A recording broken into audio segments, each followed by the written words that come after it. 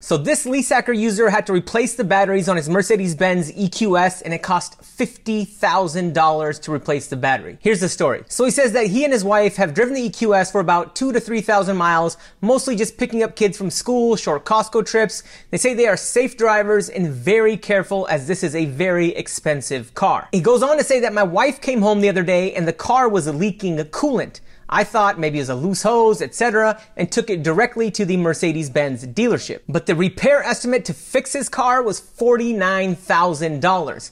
Apparently, a road hazard punctured through the battery. It was a small hole, it looks like a bullet hole, but it isn't, and requires the entire battery to be replaced. He goes on to say that there are not many EQS batteries available and they are extremely expensive. Damn right those EV batteries are expensive, and that's probably why insurance costs so damn much. But on a serious note, I knew that EV batteries were expensive to replace, but I didn't know that they were this expensive. But what are your guys' thoughts on this? What would you do if this happened to you? I mean, you could buy a brand new Tesla Model Y for $50,000.